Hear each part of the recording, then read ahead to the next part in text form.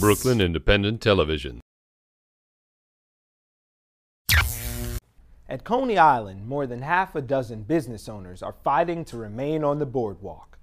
Longtime businesses are being given the boot by Central Amusement International, the company leasing the property from the city.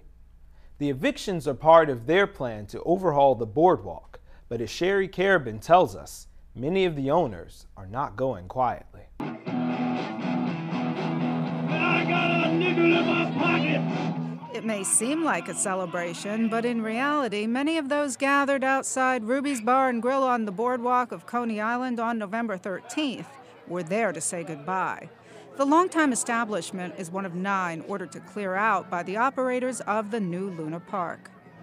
I mean, we've been here 36 years as a family, and the place has been here 76 years. So it's a lot of history in this place, and it's hard to let it go. Like the other businesses, Ruby's was supposed to vacate the property by November 15th. We had gotten a written extension actually till the 19th, although this is probably going to be the very last weekend that we're open for business. After this weekend, we probably won't be open for business again until such time as we're told we can reopen. In the meantime, he and 7 other owners have enlisted the help of an attorney to fight the evictions. We're having people sign petitions to try and keep people here. I mean, you know, we think that the best way that we're going to be able to stay is if the public cries out.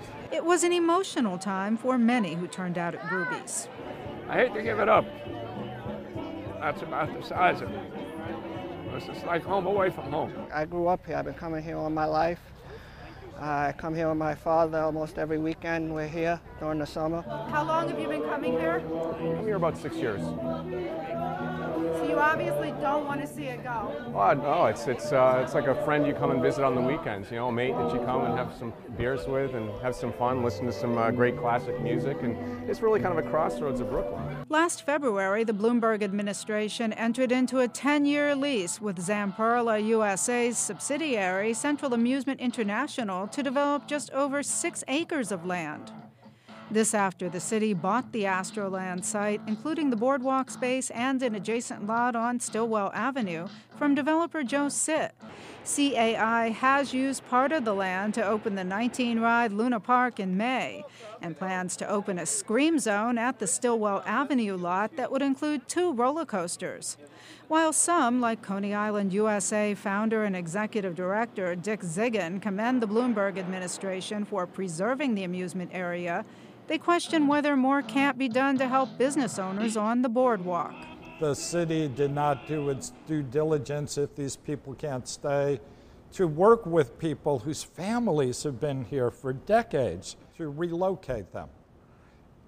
It's outrageous to think that any of these businesses which have kept the amusement park going have to get out before the 4 furniture stores on Surf Avenue, which are against the law, in total violation of the old zoning and the new zoning. Why are they still there? Shoot the Freak, Cha-Cha's Bar, the Grill House, and Paul's Daughter are also among those on the chopping block.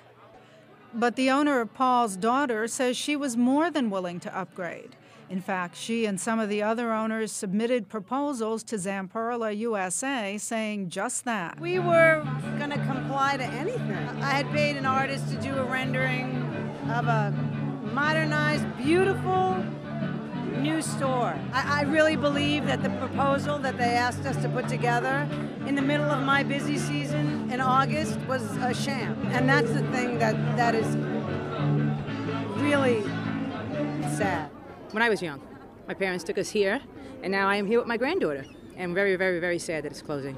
However, there are some survivors, including Nathan's famous boardwalk stand, the beach shop, and the Lola Star souvenir boutique. Valerio Ferrari, president of Central Amusement International, says although some are upset, quote, CAI will invest millions in a resurgent boardwalk featuring world-class entertainment, dining, nightlife, and retail options that will draw visitors from near and far 365 days a year. CAI will include in the boardwalk current and new tenants who are best able to fulfill this vision, end quote. The corner street is officially named Ruby Jacobs Way, How can you remove rubies? Sentiments that are shared by so many along this historic boardwalk. In Coney Island, this is Sherry Carabin reporting for Brooklyn Review. Download this program's podcast on iTunes. Keywords Brooklyn Independent Television.